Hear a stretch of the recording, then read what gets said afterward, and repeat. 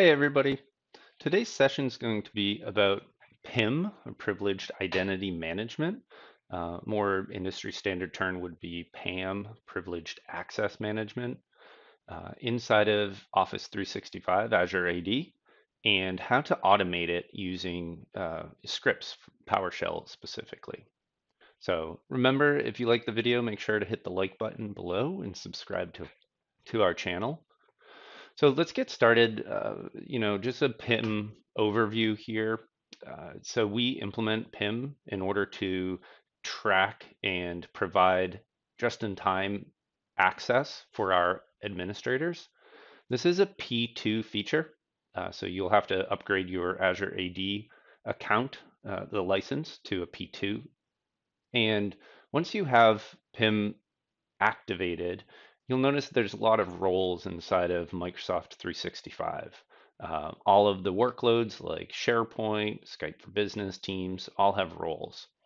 And this is helpful because you can get very granular with what access you give to what admins. So the Teams admin role doesn't need access to a global admin, they just need it to the Teams admin. So one of the ones I usually script out is Teams administrator role. And this is helpful for running those scripts weekly or daily scripts to export data from Teams. With Teams taking off, there's a lot of automation that we need to put into place. And typically, these scripts that I write, you would have to log into the web interface, request Teams admin, and then run your script. But there's another way. There are PowerShell scripts out there, and I'll link to the one that I'm using in the comments below that allows us to request that Teams admin role um, just in time in our script. So let's jump over to Visual Studio Code.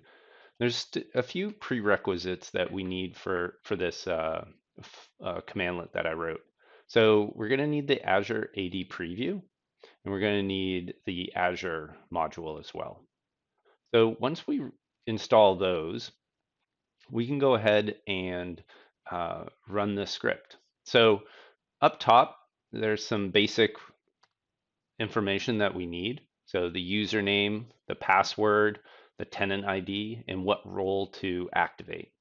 Now, this password, clear text, that's really not the password, but I would suggest using Credential Manager on your Windows device to store usernames and passwords that you run in PowerShell, or use the Azure Key Vault if you're going to be running these scripts online. So once we've activated this, we can go ahead and connect to Azure AD. That's these scripts, these lines right here. And then what we need to do is we have to get the ID of the user who we want to request admin access for. In this case, it is the same account that we're logging in with, so PIM admin. We also have to set a schedule. So what we do is we say from now, like get date right now, to get date add 1 hour, right? So we're grabbing now and running it for an hour. The next one is the role ID. So you can run this get AZ role definition and then specify the role to activate. In our case, this is the GUID for Teams admin. So I'm just going to run that one. And then this is where the magic happens right here is the Open Azure ADMS privileged role.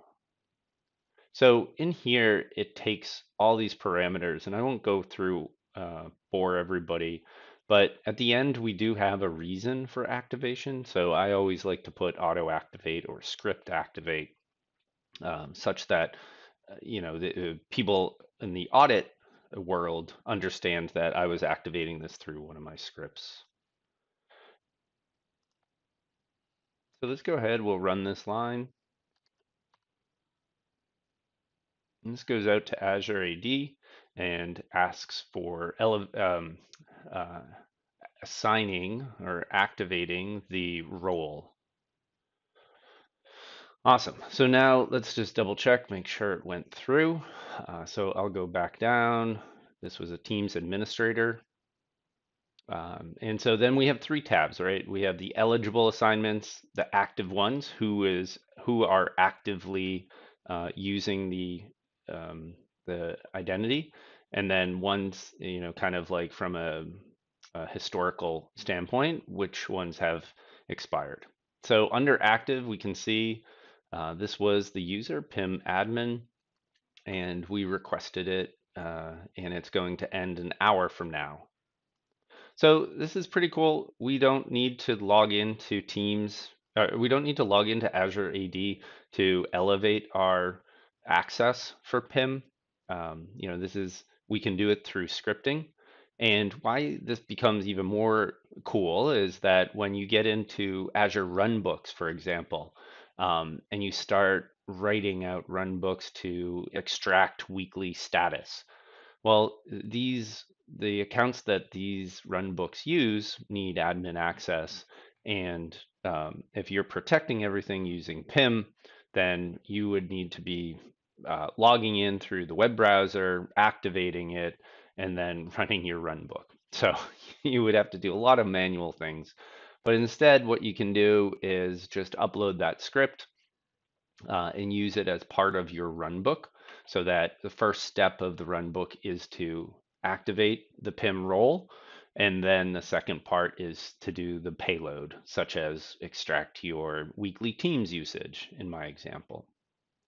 So it's pretty basic, but it saves approximately 30 to 40 seconds every day in my life.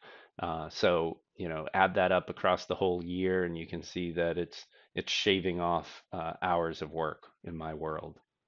So, hope you liked this. Remember to hit the like button if you did, and then if you want to subscribe for future videos, hit the subscribe button.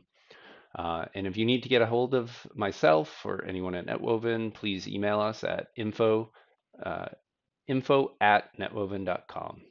Thanks. Bye.